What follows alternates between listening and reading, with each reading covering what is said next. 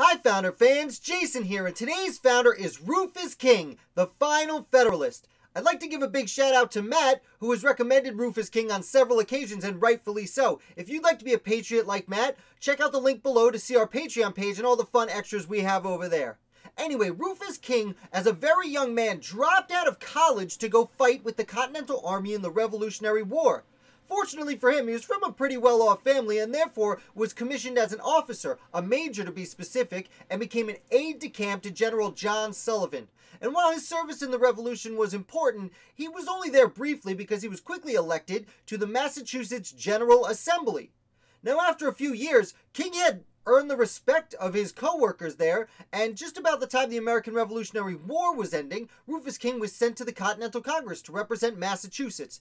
And he was here for several years when he was also elected to the Philadelphia Convention, or as we know it today, the Constitutional Convention. And despite being one of the youngest members at the Constitutional Convention, Rufus King played a very important role in creating the Constitution, including sitting on the Committee of Postponed Parts. And the Committee of Postponed Parts was, well, during the convention, there were a lot of arguments, and oftentimes what they would do is say, this is too hard to figure out. Let's just put it aside for now. And later on, the Committee of Postponed Parts was responsible for looking at these difficult questions and coming up with answers. And in that aspect, Rufus King was a very important member of the Constitutional Convention. He also would sit on the Committee of Style and Arrangement, which chose the order things were put in and the way the language was decided. Now, most of this was left up to Gouverneur Morris, who really is the penman of the U.S. Constitution, but King did play a role in actually writing the document itself.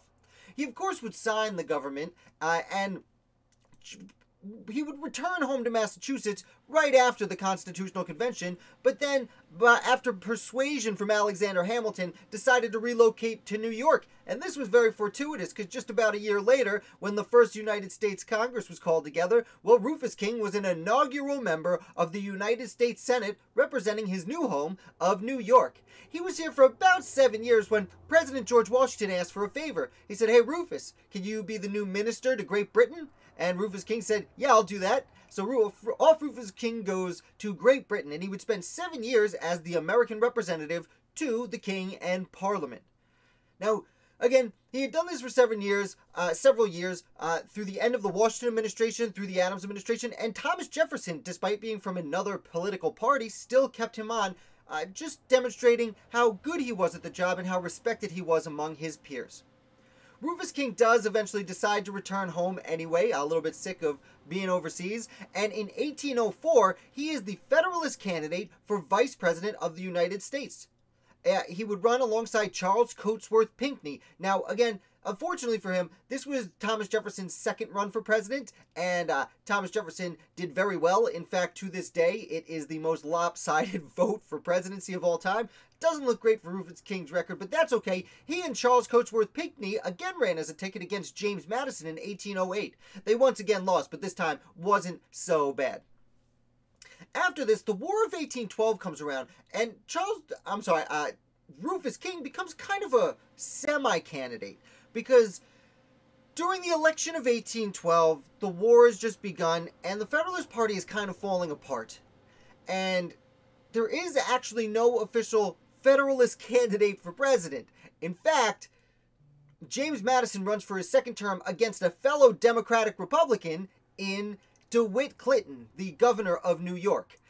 Now, most Federalists thought, okay, let's get behind DeWitt Clinton. He's more associated with our policies, so most Federalists voted for him. But Rufus King said, no, we need our own nominee. And he definitely tried to get a nominee nominated, although that didn't happen. But people took notice, because despite not actually being a candidate for president, Rufus King still got 2% of the population's votes for president.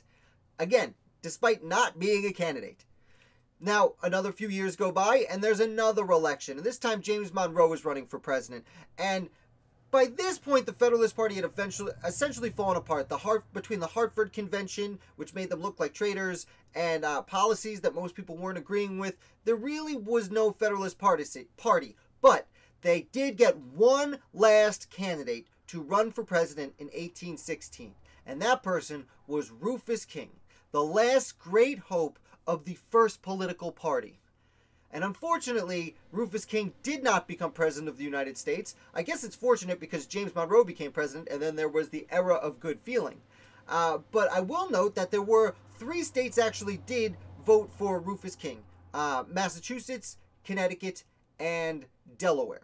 Not the biggest states, I'll grant you, but it does still point to how important he was. And Rufus King was not yet done, because he would then become a United States Senator for 6 more years, representing New York as now an elder statesman, having decades gone by.